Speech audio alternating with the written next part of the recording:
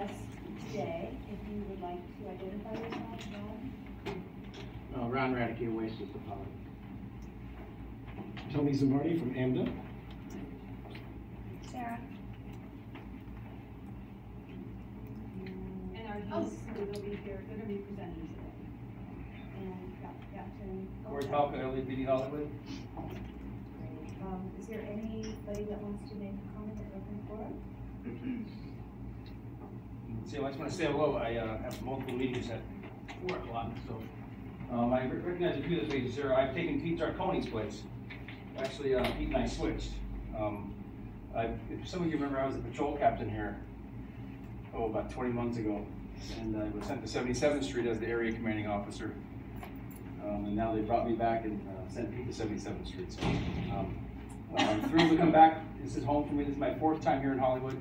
I really go back to the late 1980s. I worked twice here in '94 and '96. I was a patrol captain here with Beatrice Kamala, and now deputy chief, and then Pete and I were partners for about 10 months as well. So it's good to be back. It's only my 2nd week back, but it's so good to come home to be refamiliarized with the faces. And it seems from what I've learned in my situation awareness that the issues are still the issues. There's been some significant growth though. I can, the biggest accomplishment is the relationships that we really share today that I didn't have 20 months ago, especially internally in my own house. To know that units within my building have really entrenched themselves in the entertainment district. I can use Vice, for example. When I worked Vice here back in the day, we had, well, there wasn't a Hollywood Boulevard back in the day, but even 20 months ago, the relationship that I had hoped, how you doing, sir? Good to see you. The relationship that I had hoped would exist in the entertainment district wasn't as strong. I've never seen it, the thriving partnership we have, that it's just not the entertainment district officers that work on this boulevard, that it's the entities within the house that consistently are engaged in what it takes out here. Obviously, this is our biggest investment.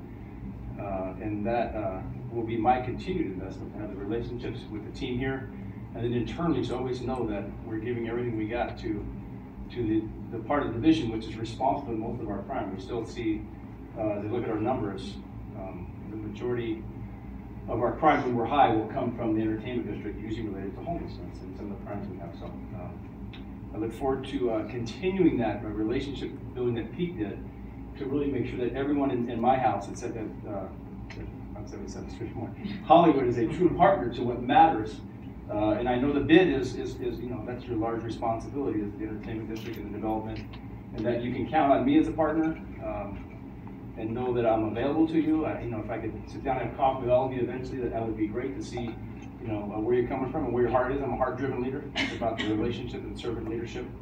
I know there's a lot of ideals and values and different drives, but in the end, we work for the mayor, we work for the city of Los Angeles, and the economy is largely built on the success of this district, as all of you know. So I want to be a great partner to you in that, and understand that people do live here and have different values as well. And I love to say I want to meet everyone's expectations, but every day you can count on me and my team that we'll give it our best shot, and that I can respond to some of the issues and challenges you have.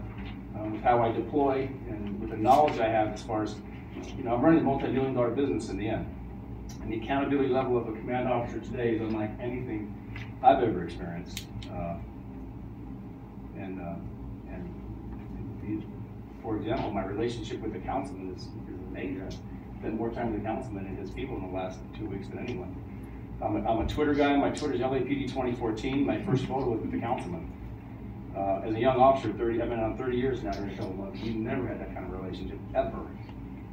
Because Gerald Gates was the chief 30 years ago. So, Captain, I wonder if it would be helpful if we could just quickly have everyone introduce their name and what business or property that'll help you start to remember that'd be great. who was in the room. And then before we begin, though, if you have a business and you want to sit down and have a cup of coffee, even the guests here, get a hold of me. I'm easy to find. You can Google my name, and if I can find time, I would love to sit down with you. The best way for me to learn is not to read about you, is to shake your hand and spend time with you. And I really mean that. So, sir, you're very familiar? Yeah, I'm John Tronson. I remember John from last time. Yeah, historic Whitley Court Bungalows, and I chair the security committee for this organization. Yes. Thanks. Brian Johnson, I'm the general manager of the Lowe's Hollywood Hotel. David Green, Nederlander, the Pantages Theater. Nice to meet you. Frank Stefan, Easttown, mixed use project, and a couple under construction. That's correct. Mark Echeverria with Musso and Frankfurt. Mark Stevenson over at Hollywood United Methodist Church, and I've been in the community since 1986. Leslie Blumberg, the Fonda Theater.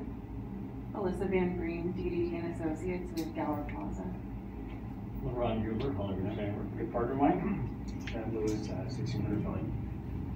Evan Kaiser, sorority company. Our company manages the building that you're sitting in right now, owning it. Gallo Medina and I have the building right next door in the northwest corner of Hollywood Boulevard. Oh, good. Thank you. Hi, I'm Claire Spanius. I'm a Hanson Co. and I was born in Hollywood. Wow. There's two. All right. Marisa Seal, also a Great. Debbie Haynes, working on public relations. Devin Strecker, I work here for the bid. Oh, nice. Hi, Devin. Matthew Severson, I work for the bid. Ron Radke, I've been Oasis of Hollywood on Ivar. We've been in Hollywood 37 years. Wow, congratulations. Tony Zamardi, I'm with AMDA, right behind. Yes. Yuck and- Any other questions before I go? Unfortunately, I have like 3 meetings at 4 o'clock. I have one fun thing to show you. Oh. When you were here, I remember you said, oh, I know all these That's star, right. star plaques. Yes. So I made this up for you for 2013, 2014, and then I kept texting like, I want to come down and tour 77th You Division. don't want to go to 77th. I want to bring it to 77th Division. And he said, yeah. So it never happened. So I'm going to actually hold on to this. Oh, good. So that we can then change the dates Beautiful. for however long you're going to be here, Love which it. hopefully will be a long time. Hope I can finish my career here. Yeah. I heard that before. Yeah, I really I really mean it. I had in totally different environment. My first year in 77th Street, I had 50 murders, and then last year I had 53. I remember I was telling my daughter we're doing some great things down there, and she's like, "Great things, man! It's pretty dangerous down there." I had 10 when I left this year, so Pete still has 10. He hasn't had any. I've been here my second week, so it's just a different community and with a whole different set of challenges. But that's a whole different discussion. But it's great to have you guys as partners. I truly believe if you're invested in Hollywood in any capacity, whether you live here or whether you want to build and develop here, that you should know who your police captain is. You should have my personal cell phone number, which you'll have when I meet you individually, and you should be able to reach out and talk to me and find out what's in my heart or what's in the chief's heart or what's in where we're going with this thing. And, whether you need me for a resource or a service, you should always know that Cory Palka is the captain here and he's available to me, and we can work as partners to make sure that public safety is a paramount factor in how we grow as a team here. So, and there's a lot of different things I need to learn still, and I have a lot of time, and I'm taking one day at a time and really try and enjoy it this time. And I think I will knowing you guys are on my team. So, good enough. Welcome back. Thank you. Thank you guys so much. You guys, thank you very much. Thank you, Gary. Okay, so we'll move on to approval of the minutes. Everybody have an opportunity to review them. I did make that motion. I'll second. Thank you, Evan. All in favor? Aye. Any opposed? Any abstentions? Okay, thank you so much. Mark, would you like to see the treasurer's report? Sure. It's never easier to resist. Donut time, huh? Tasty appetizer. So unfortunately, we got the financials late last night and just went through them this previous hour. But as far as the income statement goes, it looks pretty clean. It looks like they got most of the coding errors that were happening, Terry. Looks like those kind of been worked out. No big errors that I saw as far as coding goes. A couple things that we should point out. I don't know if we did last meeting or not, but on the budget variance report, the employee vacation expense, we're expensing $2,600 per month, it seems like, and that wasn't budgeted for, and we're accruing for it on the balance sheet as a liability, right? And then at the end of the year, we're going to make one entry to do the balance. Is that how Yeah, that's it working throws us out? off whack. It shows up in our financial review each year as a liability, but Jersey wants to include it in our actual budget balance sheet. So because it's not budgeted, it creates an automatic variance. So. Sure. And then as far as the outside services, Barry, I sent you an email just now. I don't know if you got it or not. Yeah. But it's a question about that outside cap, and so we can discuss that through that email. But everything else looked pretty clean on it. The big issue that we've been running into is their billing. They're coming in way above budget, what we budgeted for. And just earlier this week, Carrie, Joe, and I we discussed why that is, and it's far above budget. And in the agreement, there's a $60,000 cap, which was really put in there. And we're getting to that cap right now. And so what, the next couple months, they're gonna show zero. The $60,000 cap for a 1 year period. And what month are we in? Carrie, we're in the 8th month. It was at June 1 through May 31st. Wow, and how long is that agreement? Is it sort of the end of this year they're gonna renegotiate because they lost so much money, or? Well, I did raise the issue with NOS that we need to have a conversation so that if they're not able to pull this off in the second year for that budget amount. You need a heads up. We need a heads up, yeah. So, I think we're gonna need to bring the finance committee together to kind of talk about that. We've done some analysis. We did a spreadsheet showing the different hours and hourly rates of different people that are involved touching our account, which on some months can be as many as 6 people. So there definitely was a ramp up, you know, of a new system, creating a new budget template. I think people underestimate how complicated this budgeting system is. We've got assessment data coming in and managing a second bid perhaps, so we're gonna have to confer with the finance And I committee. think the majority of the time was actually the setup, but they also transitioned employees, so we want to evaluate that. Yeah, we don't have to pay for training new employees. Right, and maybe it's just flat. Just curious, what was the budget for the previous? It was about 60. About 60. Yeah. So there definitely has been some growing pains with this new company. And Carrie, you've got a conversation with them later this week, is that? Next week. Next week. Yeah, she was gonna sit with her staff and do a little, and I think it caught her by surprise. Sure. The principal, yeah. Well, yeah, and how much they've been billing us, and that they're capped at 6, would be a big shock to her if she didn't remember. Can you email me when that conversation is? And Yes. That'd be Yeah, I think what's great that you guys are doing is actually forward looking that we want to maintain and stay in the budget. But just as a reminder for the board is that our product is great. I mean, for where we are and getting everything put in place and receivables, because we're using staff time to track it on Excel. So all our financials tie in, and then actually how we're going to move for our audits and financials. So while we do have some budget issues, I think the work product is really good, and you know, little tweaks here and there, but we'll figure out a good solution that will, you know, so it's not like we're not getting, say, a bad product for more money. Oh, no, not at all. I think their reporting is It's fantastic. really good, right? Okay. But other than that, it looked pretty clean. Carrie, if there was anything that you saw that needs attention that I didn't pick up, so. Does anybody have any questions on the financial reports before there's a motion on the table? No questions? Okay, is there a motion? Do we need a motion? To approve the financials, yes. Something. Thank you, Gal. A second? Second. Thank you, Mark. All in favor? Aye. Any opposed? And any abstentions? Thank you. Do we need to enhance, are you on, coordinated reports? We got 10 minutes, Okay, right? So we also want to. Okay, yes, we want to move into the nominating committee. Nominating committee is John Lyons and Michael Gargano. Michael, are you on the phone because John Lyons is not here? Michael, you still there? I'm still here. You can do something. Can you give your report, please, for nominating committee? Hey, Michael, can you give your report for the nominating committee? We're all ears. Oh, I didn't even know I had to give a report. It was gonna be John Lyons, and I don't. But John isn't here, but you're our only other committee member that's here today. Oh, okay, because I believe that John met with the one person whose name was submitted. We called around, we asked for some positions.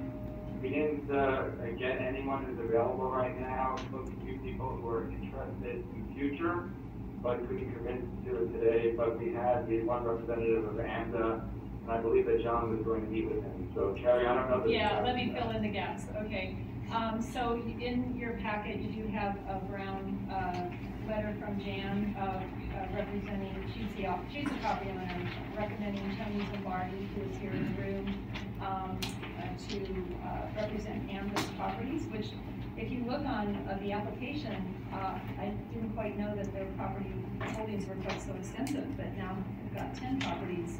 One of those might be in the Sunset Unit, actually. So, from York, okay. I asked, I know that John Lyons and Greg Beck had probably an hour meeting with me in John's office about a week ago, and John talked to John afterwards. They wholeheartedly recommend him to be elected to the board. And if John was here, I'm sure he would make that motion. He's here. Right on cue. Should have told they were donuts, I would have been here. So John, I just teed up your nominating committee. Tony is here in the room, and the board has his letter and application, so you might be in the position where they can form that motion.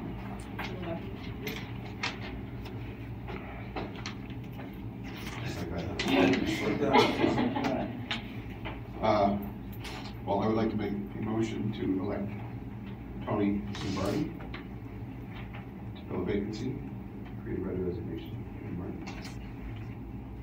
Second. Great, second. I'll second that. Thank you. All in favor? Aye. Any opposed? Any abstentions? Welcome aboard, these hands.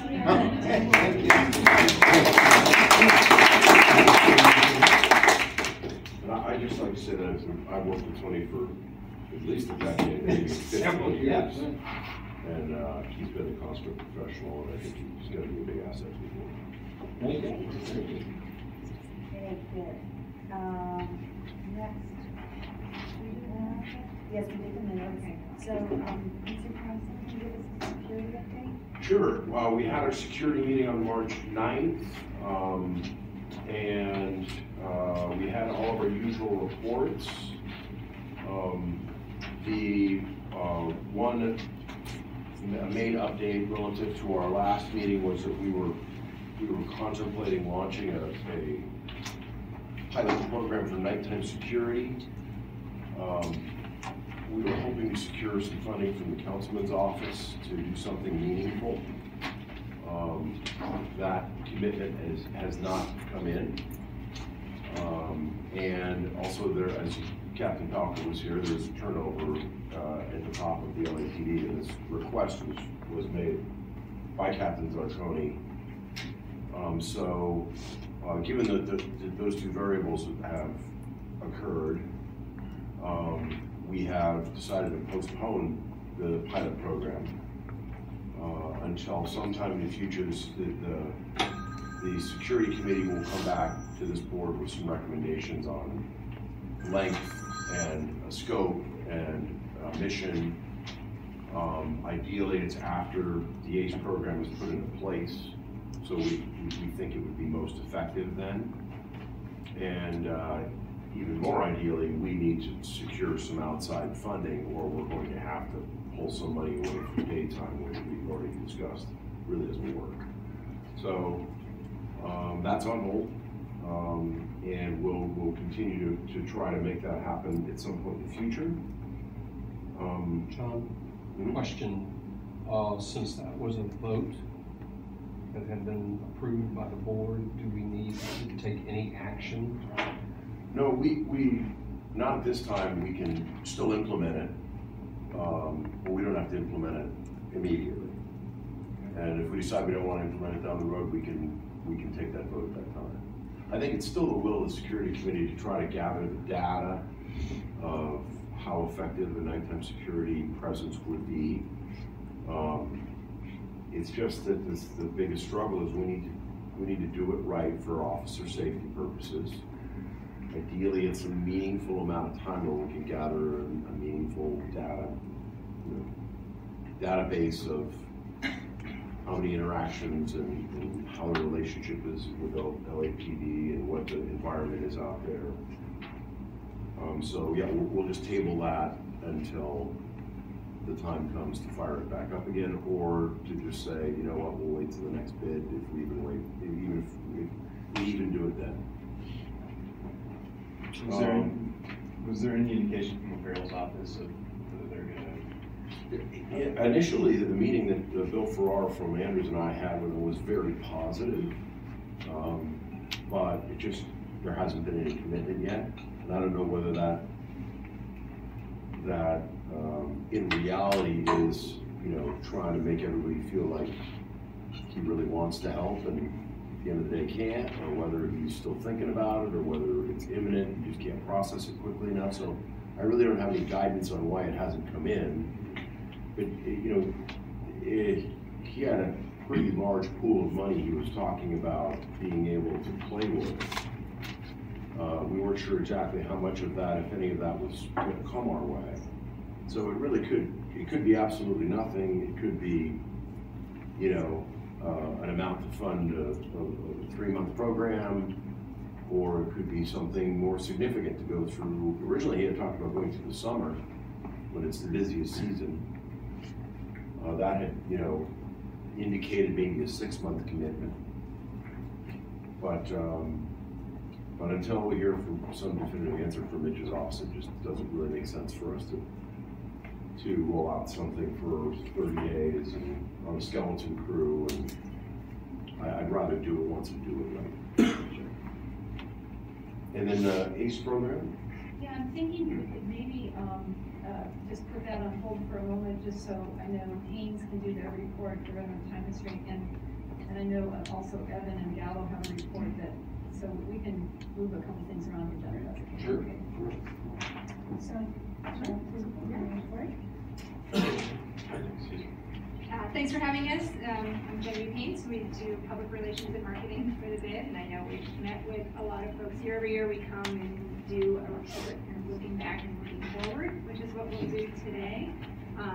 And when we started, I think it was our first or second meeting, it was a look at where we saw the Hollywood brand going, what we were going to do, working with the bid to be able to move the needle. And one of the things that came out of that, and I talked with John and Mark and with John and Michael and lots of other people who've heard this before. So we wanted to talk about, we ended up landing on changing the conversation about Hollywood.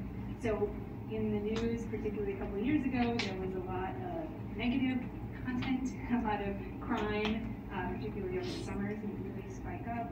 And the stories we were hearing about Hollywood in the media weren't exactly where we wanted the stories to be. So our goal was to start shining a light on the bright spots in Hollywood, all the amazing things that are happening here, to educate people that there's a larger story.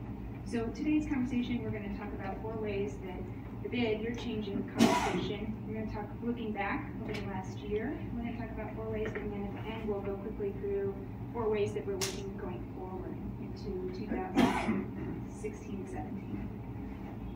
So first of all, looking back, we'll talk about media outreach, branding. You guys have a brand new logo, which was just approved. It took 3 years, but we're really excited. It's on trash cans now, which is a big win for us. I feel like I can retire now.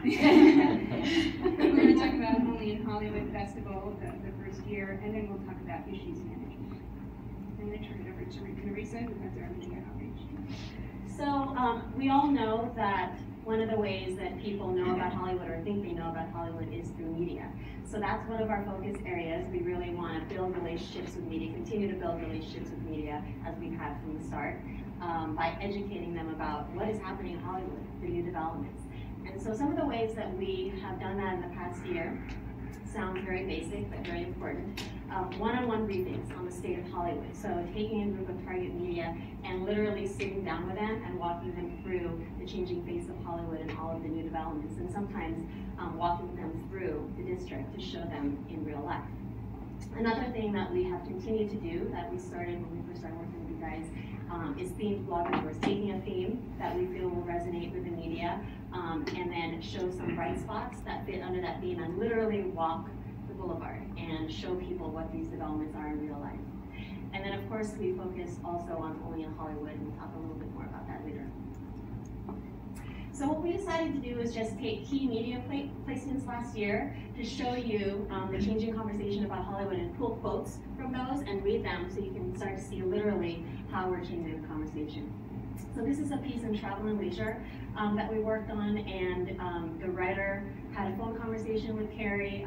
We set her up with the key messages that we wanted to deliver about the bid, and the resulting article, we couldn't have written a better headline, The New Old Hollywood.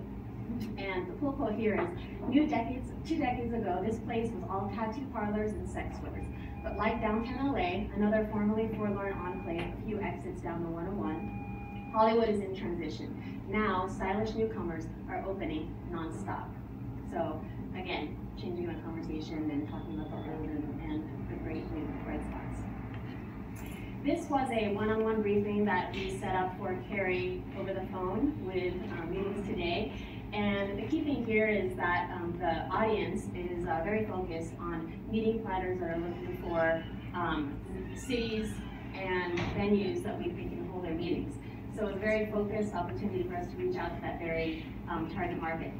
And the pull quote here is, and by the way, they focus on only on Hollywood, but also on downtown LA, but Hollywood was actually the largest portion of the piece. And they also had, the only photos that they featured in the story were Hollywood and not downtown, and 2 pictures of yourself, so mark it like that.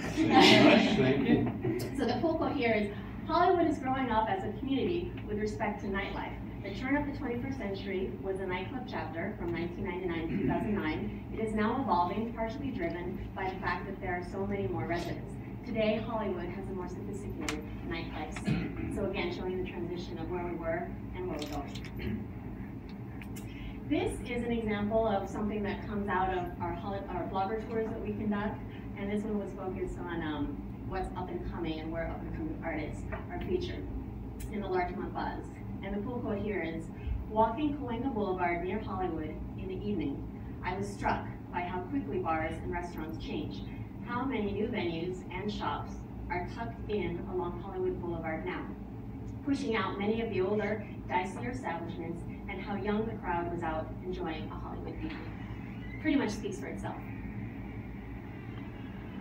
And more recently, we focused on announcing the new location of the bid and the resulting pitching efforts and the piece in Beverly Press, a full quote from there, direct quote from Carrie. By opening their new location at street level, Morrison said it symbolically shows that they believe in the area so much that they are willing to work and invest in a quality business operation. We're going to be very intentional about meeting our neighbors this year, and we know that to be true. We also did a push around kid-friendly, family-friendly opportunities in Hollywood, focused mainly on the Hollywood and Highland area of the bid. And this was a mommy blogger that we were able to set up with a one-on-one tour of some kid-friendly venues. And the quote here is, Hollywood today is so much different. There's a ton to do. Only in Hollywood is a pretty cool website where you can get all the information you want about the city. So great little plug for our burgeoning website. So along the way, we also started to talk to you a lot about branding, and I think that one of the things that we set out to do when we started our work with you was to talk to you about the power of the brand that you sit upon, which is Hollywood. I mean, it's mythical, it's dynamic, it's exciting, eclectic, ever-changing, and ever-growing. And so this year, we continued evolution of the brand and strengthened brand stewardship, meaning how well do we all live the brand? How do we brand from the inside out? So in the process of doing that, we did a refined and more recognizable brand identity, which also is an indicator of urban renewal. And other cities have done this very effectively to let people know as a harbinger of change. We increased adherence to brand standards. So we want things to come out of Hollywood to look like they came out of Hollywood. We streamlined decision-making along the way. You know, it's much easier to figure out what an ad should look like, what a sign should look like when you have a brand guideline. And we extended reach via new programming and events like Only in Hollywood 2015, the Music and Arts Festival. So here you go, brand new, beautiful logo. It has kind of the historic and yet contemporary edge to it. The pins off the letters, very much like the old signs you see still on some of the rooftop buildings. And then we looked at it programmatically, which we always want to do. How does this logo fit together into a system? We devised a color palette, typefaces, a web typeface, even a system of iconography to talk about different issues and places that are an issue and a part of the conversation that's ever changing. And so this really became a tool now that literally anybody could sit down with Devin or myself or anybody involved with the brand and get a very clear idea and a very clear picture of what we're about, what we stand for, what we want to stand for in the future, and how we're going to get there.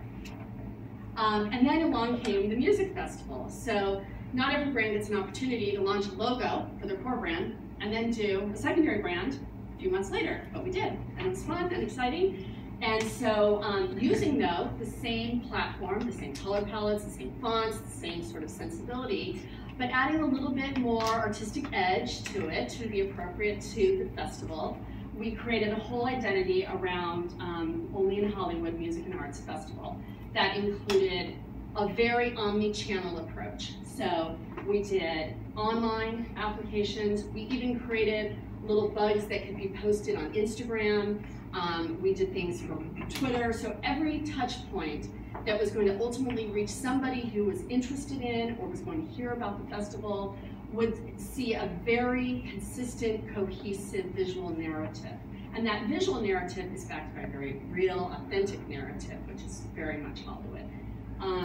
So you'll see here, the far left on the bottom, an example of what lived on the website. We also were in partnership with KCRW, so we had insertions into their site to create exposure for our event. There was a large banner sign on the outside of Avalon. It was huge, many of you probably saw it. Cross-street banners, and then all different ways of interpreting sort of the rhythm and beat that is Hollywood as through the lens of music and arts. We also helped the bid in devising plans and ways to connect to sponsorships and to restaurateurs, bars. So we had idea generation around what's an opportunity for a restaurant during the music festival? Someone comes in wearing the button. Is there a drink special? Is there a prefix menu? Can you hurry their service along because they need to get to somewhere by a certain time? And so all of this, I think, is so essential to the success of the overall event and gives us the platform to dramatically evolve it and improve it and expand it in the coming months as we head towards October of this year. So with that, I'll let go back to our parent team here. Yes. So talking about the media relations, our goal is to raise visibility for the event and our partners, and again, continue to change the conversation in Hollywood, about Hollywood. And so similar to what I did with the other media outreach, we wanted to share just some key clips and pull quotes from those. And one of the things that we wanted to point out is that with Only in Hollywood, even though there were actually hundreds of venues that participated, there were a finite number of venues that participated, but the media coverage that resulted, people who read that or see it, they only look at Hollywood, and so everything that resulted from the media coverage really kind of speaks to what's happening overall in Hollywood. So NBC Los Angeles, this one is a little bit of a tongue twister, so bear with me. The deal is not little, nor is the Hollywood sign, and the number of venues offering brain-envigoning, heart-enriching, funny bone-scratching fare around Tinseltown are plentiful to the extreme. Again, speaking to kind of the breadth of the entertainment experience here in Hollywood. Elias, which maybe we'll talk about it, was a key piece in our Only in Hollywood coverage. The pull quote there was, dozens of local bands, performers, and artists will be featured at free and ticketed events throughout Hollywood as part of a massive neighborhood festival. There's bound to be something for everyone. Again, kind of showing the breadth of the entertainment experience.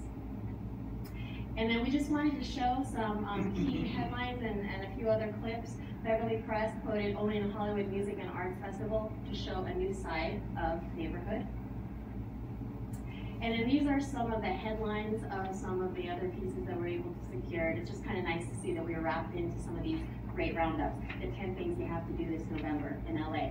Find out what happens only in Hollywood. A massive 4-day music and arts festival is coming to Hollywood. And this, I wanted to just read a little clip. It says, Hollywood, it knows a little something about arts and music. Yes, of course, more than the nightclubs only. And then here's another headline that we wanted to show you, your ultimate guide to November, 20 cool events happening in Los Angeles that we're able to get in as part of that roundup. So here, this is from Google Analytics. It's looking at how people people came to the website during the festival. And so the top one is LAist, and about nearly 4,000 people clicked from LAist to the Only in Hollywood website to learn about the festival. So that was a really nice way to track the influence of the media coverage. What's really cool about the LAist article is not only did it drive all that traffic, but if you saw on the previous slide, which was tiny, but it did say that it had, that article had 5,000 likes. So 5,000 people clicked like on that article on Facebook, and that's just on Facebook. So the cool thing about that is that a lot of people read these articles. They may come, they may not come, but the idea that they're hearing about Hollywood in this new way is really important. And you can kind of, going through, you can kind of see Red Tricycle, that's number 7, drove traffic there, and that was for kids. And so people come a lot of different ways. We just wanted to show the media one. And you can see people came a lot of different ways, because the bottom chart shows what happened to the website traffic during the show. So you can see we're going, and then we shoot way up during the festival over the weekend. So that was an exciting thing, because those are the people, a lot of them are new to Hollywood's website, and so we can introduce them to the kinds of things they can find there. Here are just some screenshots from Instagram. I don't know if everybody's big on Instagram here, but you can, if you look at OIH 2015 hashtag or the Hollywood Festival hashtag, you can see the people who came to the event. They took lots of pictures of the shows that they watched, and some of the quotes are really fun. So here it says, thank you ever so much to the Only Hollywood Music Festival. Somebody else wrote, hopefully we can plan it next year. Some of the fans did, so it was a lot of fun that you could see people engaging and really responding to it. Number 4 in the 4 ways we're changing the conversation about Hollywood is issues management, and this is the thing that where we serve as a resource for Carrie in the bid when there are issues that come up. This past year, I think we had a stabbing, a shooting, and the homeless issue kind of exploded in the fall. So on each of those times, Carrie would be called by media, so we would work with her to be able to respond in a way that represented the property owner's position on those issues. The second thing around issues management is with the blog. So we've had a blog for a couple of years now, and one thing that Carrie's been doing is posting about the homeless issue. And there's 2 blog posts in particular that she posted about the homeless issue, including primary research from your security team about where people are coming from, the homeless people here. And both of those actually ended up influencing and informing policy. So among the homeless policymakers in the city, people were reading this and sharing it. Before, there wasn't really a venue for the bid to have a place online to share their information where people could link to it and share it, and that it would live for a long time. So the blog is paying off in a way that really wasn't anticipated for us, but that's pretty exciting going forward. And the other thing is when people call stakeholders or residents and say, I'm really concerned about the homeless issue, Carrie can offer, or the staff can offer a place where people can get educated about the issue and about how it's affecting the whole city and what the bid is doing about it. So looking forward, we'll go quickly through these. Media outreach and issues management, continuing that, branding, growth initiative, and Only Hollywood 2016. So really quickly on the media outreach end, we know that the desk side briefings one-on-one approach is working, so we want to continue to do that, as well as the blogger tours. We think that that shows, another face of Hollywood to folks on the ground. We want to work towards more partner announcements, working with our partners in the bid to literally partner on announcements together to the media, new developments, venues, etc. More than just the blogger tours, more than the one-on-ones, but actually issuing a news announcement together. One of the ways that we think we can do that is more regular outreach with area marketing and PR contacts. Really just regularly reaching out to them, finding out what they're working on, and kind of hopefully the stars align and we meet in one place and we can kind of work on a meeting announcement together. And then of course, ongoing issues management council. Back to branding again. We're going to keep branding, everyone. So it's going well, we're going to keep doing it. So some of the priorities and some of the ideas percolating around branding and continue to extend our imprint on the area. And with the imprint being with the intention to make people feel safe, to make them feel a sense of place, and to give the whole neighborhood unity of purpose. It's not just about slapping logos on things, so I want to be really clear about that. We should only ever put our logo on something that represents us well and is sort of providing a service to the community. So with that in mind, why wouldn't we bid? Why wouldn't we brand the bid security and Clean Street Team? So you can see we've sort of comped in our logo onto a cleanup truck and on a security vehicle. But you can see how it sends a really clear message. Just when you see that, that doesn't exist yet, but you feel like that should exist like that. Because it tells people there's somebody behind this work, there's somebody who cares, and we're only in Hollywood together. So I think it's really important. The more challenging is rebranding the mid-bid. You know, the mid-bid I like to think of as this transitory thoroughfare that really needs to become a destination in its own right. We have to figure out a way to celebrate this eclectic, edgy sort of destination in a way that feels right, but gets better. Some of the ways we could do that are things that we're starting to percolate around. How would we engage local artists to have places where they can have expression? All those roll down doors that come down at night, what if there was art on them and they were lit? You know, there's a lot of different things we could do in that. What about creating more public spaces? And there's been a lot of conversation about this, parklets and mini places and places to sit and hang out and little, you know, areas that come off the sidewalk that allow for places for people to sort of intersect with one another in sort of a very neighborhood feeling way. And then overall to enhance the sense of place. So what do we want this to feel like? And I think that really before we can brand it, we have to define it. And so I think that's where the real work comes. The brand is really then what it stands for, the label we put on it later. But ultimately, I think it's an exciting challenge, but it is definitely going to be an interesting challenge. But I think it can be done, and I think there's indications in other communities where they have taken really sort of forgotten places and revived them and given them new purpose. I think of Brooklyn and Williamsburg and all kinds of communities in New York that have done these things. So this will be an exciting part of moving forward. And then the other thing is, now that you're in the mid-bid, we've been talking a lot about what would we do with the storefront windows that exist here to create presence, to let people know that the bid is here, that there are people who care about the community who are here. So some of the ideas that we've been toying around with is sort of this idea of these sort of cubist constructions that would sort of be very evocative of urban architecture, sort of buildings, different heights, different sizes. But the cubes also provide us all of these wonderful flat surfaces where we can message. We can, during music festival, they might have all the hashtags, images from last year's festival, and then they rotate, and we're into holiday shopping season, or we're into Sunset and Dine, or various things that could be part of a way that we're in dialogue with the passersby on the street. And I think most importantly, it's a way to send this message that there's this group here, and that they're working on behalf of the community, and that the community gets better all the time because of them.